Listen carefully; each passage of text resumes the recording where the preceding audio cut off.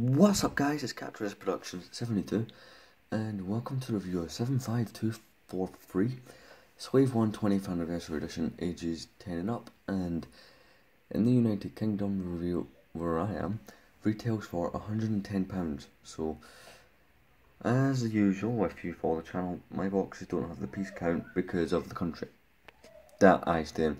I apologise for any adult background noises because there's an absolute loony tune making noises. But yeah, so for 4 minifigures that obviously go with the set, and then you have the special 20th Anniversary Edition Princess Leia.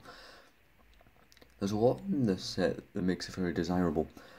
Well, according to the box, it's 6 if you include Princess Leia, these 4, and I don't know if you guys could see it, I should probably prop it up here, but you have the Han Solo and Carbonite brick, which has caused slight controversy with this set, but I'll get into that soon. So with this set, you do get this first minifigure, you get Han Solo, so it's not the same as the one in the UCS Falcon or Cloud City. Now, Cloud City did have the dual molded legs with the black printing for the boots, and the UCS Falcon had the breather thing for when they're inside the Exo Dwarf. That's a technical name for that slug thing. But yeah, so you get the nice new hairpiece, which has been around for a couple of years. You get the same torsos in those sets, I think, and the legs are. I think these legs are the same as the ones on the UCS Falcon, but you know, you can correct me. It's got this sort of happy face expression, and I think the neck, and you get that one there. I'm unable to twist this. I've had this set for nearly a month, but all these minifigures have just sat in a bag since I did the whole video. But yeah, I had a technical difficulty where I dropped it here. You just get a regular pistol, which thank God there's no stud shooters. And you get just the regular printing on the back. As far as I'm aware, only 2 of the minifigures in this set, well, 2 including the Carbonite piece, are returning. I think the rest are unique. Obviously Princess Leia and Zuckuss are. The Boba Fett, I think, is a returning minifigure, along with Forlom, because he was in the Bounty Hunter Battle Pack like 2 years ago. But yeah, time to show Boba Fett. So Boba Fett, pretty simple. So it's not, but it's got this new gun piece that I have not seen on the Boba Fett. I don't know if it's in the Cloud City. I don't own Cloud City.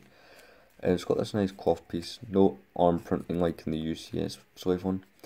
Even though this set is sort of like a miniature UCS Slave one. Yeah, there's jetpack. There's a printing underneath the jetpack as usual. The torso is just filled with detail. So are the legs. Even got the little bits on his boots. This is amazing, this minifigure. Got an angry clone head, and that's about that. But yeah, next is Forlom. Yeah, basically the same as in the Bounty Hunter Battle Pack from last year. I'm not going to go into great detail with this minifig. He was recently on my series Figure Friday, so you can just check him out there. Only difference between this one and the Bounty Hunter Battle Pack is he has a rifle instead of a stud shooter. But yeah. Now this minifigure and Princess Leia are probably the biggest minifigs in this set, at least in terms of buyings. If you're just wanting it for minifigs, although I really wanted the Slave one. Zuckuss. So I think we finally now have all the bounty hunters that are on the Super Star Destroyer bridge in Empire Strikes Back. I think Zuckuss was the only one we didn't have, but yeah, he's got a similar gun to Boba Fett, only with a binocular piece, and it's in grey. Really nice printing. It's got one of these new sort of things to represent like a skirt or a cloak or whatever.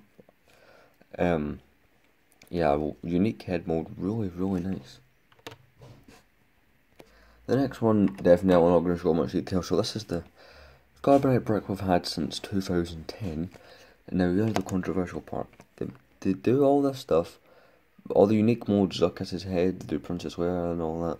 But then they just leave this the same way it has been for nearly a decade. I mean, some people are bothered by it. Personally, I'm not. But you can understand some people would be annoyed at this. And just like before, you can put him in the back by putting his hands on the clip pieces.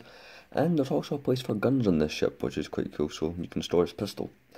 The last and probably the coolest minifig you get in this set, at least in my opinion, is the 20th Anniversary of Princess Leia. So this one's from the 2000, the first ever Millennium Falcon set. Really nice minifig. I've got the stand. I've got Star Wars 1999 to 2019, Princess Leia. Got got the printing on the back. It's got the extra brick so you can attach it to the other minifigs. They look okay by themselves, but they look even better when you attach them. And I personally have these three, but yeah. I'm gonna get rid of all the minifigs and start showing off what this thing can do. So I have to zoom out for that. So yeah, I zoomed, but I get rid of the carbonate brick. In fact, no, I'll need that.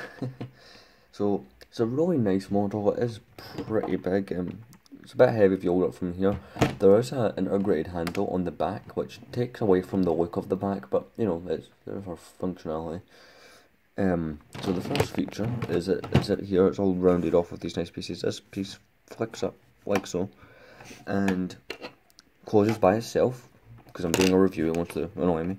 So you can put the handle in carbonate, slide it in there, and shut that, and you wouldn't know it's there. Over here, it does have these. I'll try turning it this way to show you. It has these, but they do it independently, which is sort of annoying. But I think I preferred the ones on the older Slave ones because they would, you know, turn with each other instead of having to do it like this. On the top, it does have spring-loaded shooters, which I will fire. It didn't even fire. I put my, which basically gives me a thing to remove from the. Yeah, I broke my refuse to do. Gives me a thing I want to remove because, well, you guys know I hate stud shooters and I hate the spring-loaded shooters. They're all terrible. Coming round to the side of the ship, you know, you got some really nice greebling here. I keep breaking. That's not part of the set. That's part of what I film on. Got really nice detail in the wings. Got these weird orange pieces, which everyone says is not on the UCS set, which is true. So why are they on this? I don't know, but I think I like the inclusion of slight orange. All this area is sort of rounded off nicely. Lots of grill pieces. Now there is lots of stickers on the set. Those are stickers. That's a sticker. That is a printed brick, in case you're wondering. But yeah. So here's the front. We have the cockpit lifts up. One big piece. Take that off. And you can put Boba Fett in. Okay, so Boba Fett is now in there. There is some stickers. I don't know if you guys can see them. There are sticker control panels. But yeah, this set is filled with stickers. I don't think there's any printed pieces, but yeah, Boba Fett sits in. There's only room for him. You can't. There's only like a seating area for him. It's not like the Jango Fett slave one where you can fit like 2 minifigures in or anything. But yeah, more stickers, and that's really all the detail. It's the same on both sides for the greebling. So if I turn it around this way, you come across two features. One, this area here where I can, you know, put a blaster, like so. So yeah, now, I'm having a bit difficulty showing it because of how much I have to play around with the camera. But yeah, they have this handle here which you can hold like this, and you know, you can move it around like this. Very, very swishable. The wing pieces do that when you, like the thing with the gravity that all the other Slave ones do. Now, you can hold it from here, but it is at risk of breaking, see? Like, these panels just fall off. I also should mention there is stickers there on the front. Like, that's 2 separate stickers. So now the set's out of the way, I'll show you the instructions. Very heavy, so the box art is the same as the box art, only doesn't show the minifigures. And it doesn't show Princess Leia on the front. Yeah, it's got like that sort of 70s, sort of kind of toy style packaging. So there's a total of 259 steps. Putting Han Solo and carbonite is even a step, which I think is pretty funny. Obviously that is 152 pages, and there's a lot of sub-steps, like there's a couple here for building a stand and stuff. But yeah, really cool instruction booklet, very heavy. Well, it's not heavy, but it's very bulky. The box I'm going to have difficulty showing, but I'm going to do it anyway.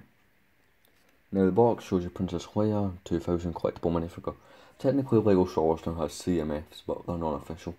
You've got the minifigures Boba Fett, Forlom, Zuckuss, Han Solo and Carbonite. 20th anniversary logo is up the top. I'm going to take the camera out of the holder to try and show this better.